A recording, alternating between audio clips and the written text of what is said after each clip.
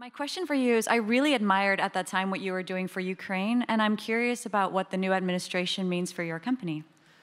So the new administration, in regards to Ukraine or generally? Generally is fine, but however you feel comfortable. All right, generally, the ceiling for positive change is much higher. And the point that I try to make with some of my friends who are more left-leaning, and I was fired because I gave $9,000 to anti-Clinton groups, so you can guess where I fall. But I argue with some of my well-meaning but more liberal colleagues, as Reagan would say, and I say, look, whether or not you agree with individual decisions, the variance day to day, the ceiling for positive change is certainly much higher.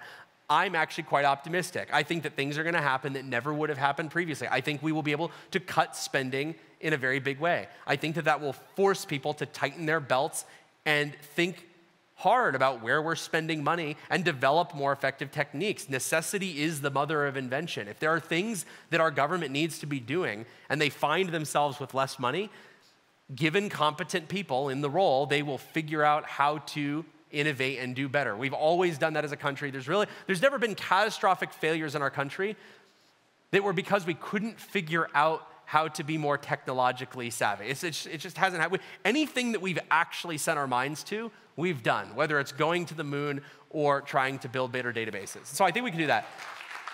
With Ukraine specifically, I hate to abdicate responsibility for this.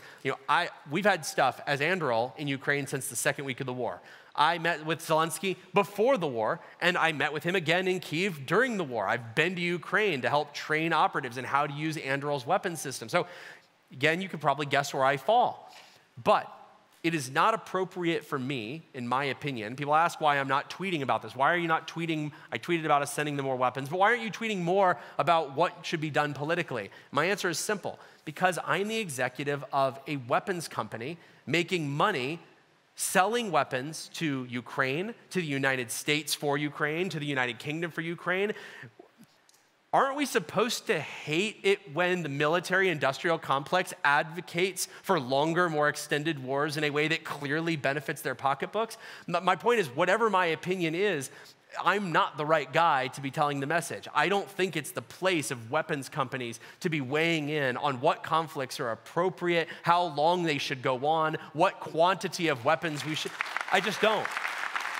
And so I think people see this too, are like, Palmer, would you work with this country? Would you work with that country? Would you enter this war? And my point is, you better hope that that decision is not made by me. You better hope we're not moving into a dystopian future where corporate executives de facto control US foreign policy and military policy. Because if you believe in democracy at all, then those decisions need to be made by civilian leadership that is accountable to the body populace, not me. I'm not accountable to anyone. My board is 3 people, and I control all of them. So that'd be my big picture and little picture. Good question, Yoss. Thanks. If you enjoyed this episode, I'm going to be releasing all of the talks, all the keynotes from the Abundance Summit exclusively on exponentialmastery.com. You can get on-demand access there. Go to exponentialmastery.com.